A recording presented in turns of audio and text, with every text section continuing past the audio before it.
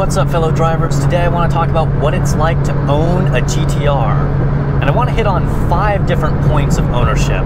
So I'm going to talk about how fast it is, what it's like to drive daily, what kind of costs are associated with it, how people react to the car, and how people react to me as an owner.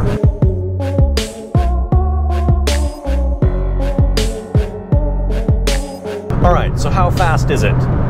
Really fast. I mean, honestly, you don't need me to tell you that, right? There are so many videos all over the internet, modified cars, you know, putting down like 10s, 9s, 8s, or even in the 7 seconds for drag racing. The GTR is always in like the top 3 or even winning like the runway races. You know, it can put down over 2,000 horsepower, 2,500 horsepower. It's really nutty, right? That being said, my own personal experience with how fast it is, it still surprises me sometimes. Like sometimes when I really put my foot in it, it still kind of surprises me, like, oh, whoa, like I almost got scared from that. I recently did my first track day with it. In fact, I still have all the track tape around it with the numbers and everything. So I'm driving the race car on the streets. But that experience at the track was really awesome. You know, I'm a pretty inexperienced driver, and I have no professional instruction whatsoever as far as track driving goes. So even then, I was lapping way faster than most people out there on the track. And that's just because the car is like so crazy. And you know, on the streets doing pulls, things like Corvettes, it doesn't matter.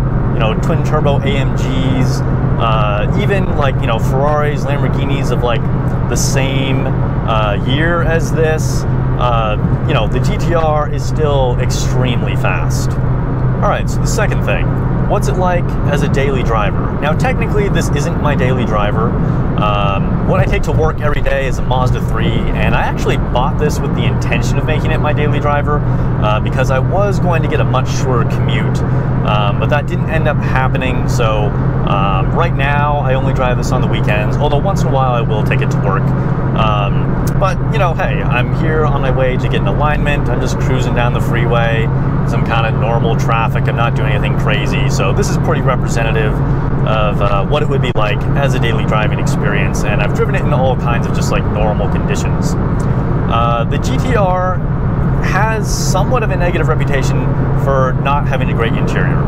Now, when you compare it to, you know, really high-end luxury vehicles like a Mercedes S-Class or a Bentley or, you know, other supercars that are over $100,000, yes, I'm sure the interior does not really stand up to those standards, but this is not supposed to be a luxury vehicle, right? And you only get this incredible performance for the price that it's at, you know, with some kind of sacrifices. That being said, the interior is really nice, okay? So it's definitely not cheap. You know, compared to your average car out there, it's really nice. The leather on the door, all of the touch points, you know, even on the dash, it has kind of like a pillow top, soft leather. Everything feels really nice. There's no weird rattles or buzzing or anything. That being said, the transmission does make noise. So you do hear the mechanical sounds when it's shifting. Probably none of them are showing up on camera, but like just now I just slowed down a lot and it will like shift down, shift up. You can kind of hear some clunking. Personally, I think that's kind of cool. You know, it adds a little bit more to the experience. It makes it just a little bit more raw. It's not so, you know, just like insulated or digital. So that's kind of cool from my perspective. Otherwise, you know, it has a Bose sound system, which sounds really nice and clear, also has some good bass to it. And, you know, I can just stick it in automatic, and if I get into heavy traffic like now, it's no big deal. That being said, when I want to drive aggressively, of course, I can flip it over into manual and hammer it. Suspension is, you know, somewhat stiff, but not crazy stiff. I have it in comfort right now. Most of the time when I'm driving on the street, that is what I have it in when I'm just, you know, going down city roads and that kind of thing. And then I'd say it's pretty comfortable. It's definitely softer than my MR2, which has TRD springs and Coney yellow when I have this in comfort. And then I would say when I have it in normal, it's probably pretty comparable to that. And then when you put it in race mode, the suspension is really, really hard. Another thing when talking about daily driving is the fact that it's actually pretty practical. So the trunk is quite large. You can fit a lot of things in there. You know, you've got the passenger seat, and the back seat, if say you had kids, is actually pretty usable. That being said, headroom isn't great. So, you know, if you have somebody back there that's taller than, like, you know, probably 5'4" or so, it's probably not going to be too comfortable. If they're really tall, they might actually have to lean forward. But overall, especially as a single guy that I am, it could totally be a daily. There's really no reason why, you know, and when you're cruising down the highway, it actually gets pretty good gas mileage too. So now let's talk about what it costs to actually own one. And I don't mean like the MSRP or the used cost. I mean, you can look that up. It's not hard to figure out how much it costs to actually buy a GTR. But I mean, like, what are the payments? What's the maintenance, insurance, that type of thing. So as far as payments go, if you're not paying cash, which don't pay cash. I mean, I don't care whether you're super wealthy or not, you shouldn't pay cash. You know, if you have a good credit score, you can get really low interest rate, and it just doesn't make sense. You can use that money for something that's gonna, you know, give you more of a return. You can invest it or use it for other things. But anyway, I'm definitely not a financial advisor, so do whatever you want with your money. But depending on, of course, the initial price of it, whether you bought a used one or a new one, and how big your down payment was, your payment is going to change, of course, but generally you can think of the payment as something that's going to be kind of like having a second mortgage or rent payment every month. And it might sound kind of crazy to some, and it definitely depends on where you live. Like here in California, housing's really expensive, so, you know, the car payment for the GTR is not really going to be as much as it would cost to actually, you know, rent or buy a house and pay your mortgage every month. But it's going to be significant. So just think about having another big payment like a rent payment. Another thing that's really pretty costly is insurance, okay? So insurance is definitely going to be expensive. Again, depends on how many miles you drive and what state you're in, how old you are, that kind of thing. But insurance compared to most cars is going to be quite high. Then you have maintenance cost. Now, I've had it for about a year, and I really haven't had to do much of any maintenance on it at all yet. So I am kind of talking about this from a somewhat inexperienced position. The only thing that I've done on it really for maintenance so far was an oil change, and I went to the dealer just because for the first time it was still under warranty. I just decided I'd go to the dealer. Next time I'll probably just do the oil change myself. But the oil change at the dealership was about $150 or $160, something like that, which is pretty expensive for an oil change. But, you know, relative to the cost of the, you know, other things with the ownership and, you know, over the life of the car, it's really a pretty minor cost, but it is going to be more expensive than, you know, taking in your other average Corolla or whatever, I'm sure. Brake pads are really easy to change because it does have the Brembo brakes. Tires are going to be expensive, of course, but again, that depends on what type of tires you get. You know, you can either get run flats, or you can go for Toyo R888s or Pilot Super Sports or whatever. It can range, but they are 20-inch wheels, so, you know, that's going to be expensive like any other kind of luxury vehicle. But for the most part, from all of my research and from my own personal experience, the GTR is extremely reliable.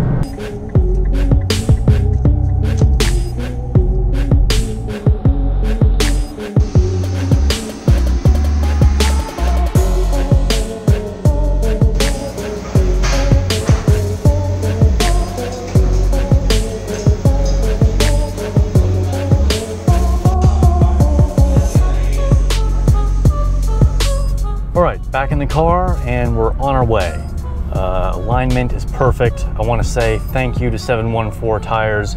No, they're not sponsoring me, but I've always had a great experience with them. They have good prices and fantastic service. Definitely if you have like a custom alignment or a slammed car, or just anything that you don't want messed up, really expensive wheels, whatever, I would highly recommend them. So check out 714 Tires if you're in the SoCal area. Anyway, next thing that I want to talk about as far as owning the GTR is how people react to the car. So, the GTR certainly has a reputation, and it can kind of go one of two ways. Like, on one hand, I'll like drive around super under the radar sometimes. Like, there are definitely times when I'll go out driving and no one even pays attention to me at all. That being said, some people do definitely recognize it, even if they aren't a car person. It doesn't look like a normal car. It kind of has that certain appeal to it, but it's a little more under the radar than a crazy supercar. Now, for those that do know about it, people will lose their shit sometimes. So just driving around on the freeway, a lot of times I'll see people in my rear view mirror like holding up their phone, like snapping a picture. They're like, oh, GTR spotting. One time I was driving down the freeway, and like there were these kids in the back seat of an SUV, and they were like giving me thumbs up. And then, other times people react really crazy sometimes. Like, once I was just kind of like driving along in bumper to bumper traffic, and this guy in an Integra is in the exit lane to my right, and he drives by, and he like totally lost his shit when he saw it. Like, he literally like stuck half his body out his window, looked back at me, and he was like, holy shit, a GTR. So yeah, you can definitely get that kind of thing sometimes. Also, you'll get a lot of people revving at you.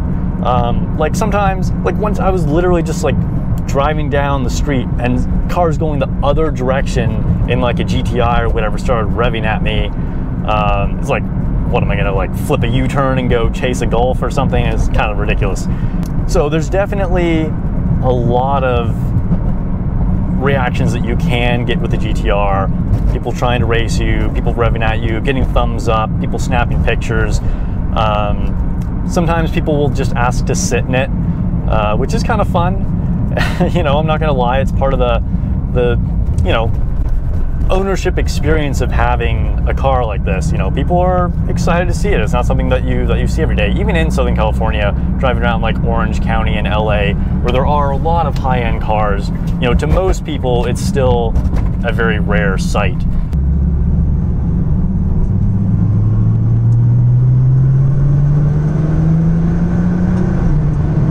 Okay, so the last thing that I want to talk about is how people react to me as an owner. And, people might react to different people, but this is just my personal experience. So, some people, I think, have this idea that, like, if you own a car like a GTR, you must be crazy rich. I understand that it definitely is a very expensive item, and, it takes a lot to be able to have something like this. But you don't need to be some kind of millionaire or something. I don't know. It just seems like people kind of have this idea that you're either like driving a Corolla or you're like a millionaire or something, and then you can afford like 10 different supercars. And I don't know, I don't think a lot of people think about, the idea that you can be sort of a middle to high income person that just, makes sacrifices, saves, whatever. Like, there's levels to everything, right? And just because you have a GTR doesn't mean that you can afford 10 GTRs. Everything comes at a cost, and I have a GTR, so there are some other things that I don't have. And, that's just kind of the reality of things. The other thing that's kind of funny is, like, sometimes when people ask me, what car I have, they won't even believe me that, like, I own a GTR. Like, one time I was at Cars and Coffee, and I was talking to this guy who had a really cool, like, really clean stock FD, and he was like, oh, so what's your car? And we were standing next to my GTR, and I was like, oh, it's this one. And he's like, no, seriously, what is it? And I'm like, it's this one. And he's like, no, come on. I was like, yeah. He goes, I don't believe you. I literally had to pull out my key and prove to him that it was my car, and he's just like, oh, wow, like you had to inspect it to make sure it was real. He's like, oh, you just like look really young, which, you know, I get that, but it's just kind of funny. And, you know, I'm not gonna lie, that was kind of like fun for me. And again, it's just part of the experience of having a car like the GTR. But it's funny that people like won't believe me sometimes. So thanks for watching.